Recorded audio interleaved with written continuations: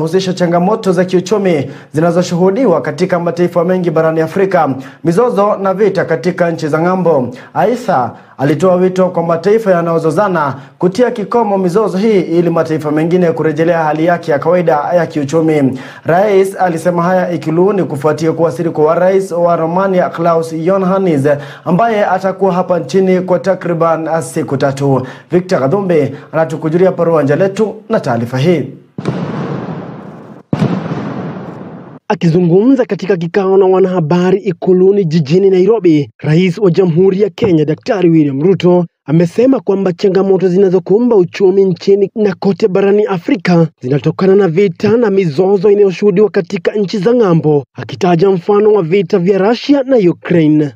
The war in Ukraine has created a very dire situation in the East Africa and in the whole region of Africa, because three things have happened. Number one, commodity prices have escalated because of the war, whether you're talking about fertilizer, whether you're talking about grains, and as a result of the war, we have a serious situation of escalating prices of food items.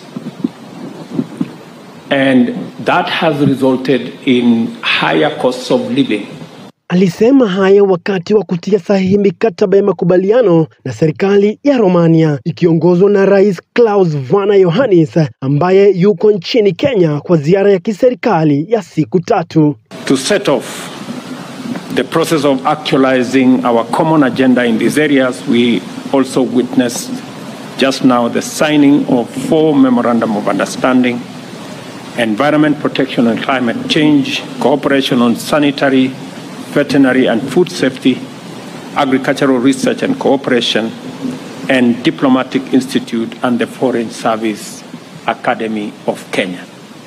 I am confident that the implementation of these MOUs will escalate the relations into an effective partnership in areas of focus and create conditions for Kenya and Romania to expand the scope of collaboration to cover even more sectors in the now and near future. Rais Ruto anadai kwamba vita hivi vina mchango mkubwa katika kupanda bei kwa bidhaa na hivyo basi gharama ya juu ya maisha katika kanda nzima ya Afrika. Akielezea kwa kina kuhusu athari za mizozo hiyo, alizilaumu serikali kutofautiana na kuibua vita, huku akisema kwa sasa serikali nyingi barani hazina budi kufanya juhudi kudumisha wananchi na uchumi wao, kwani hali ndivyo sivyo. With very detrimental effects on populations, on people, especially those that are vulnerable. And as a result, it has led to a second thing, that we are now spending more money in supporting communities, supporting the agricultural sector. We're investing more money in subsidizing fertilizer for food production, fertilizer that is already very high in costs.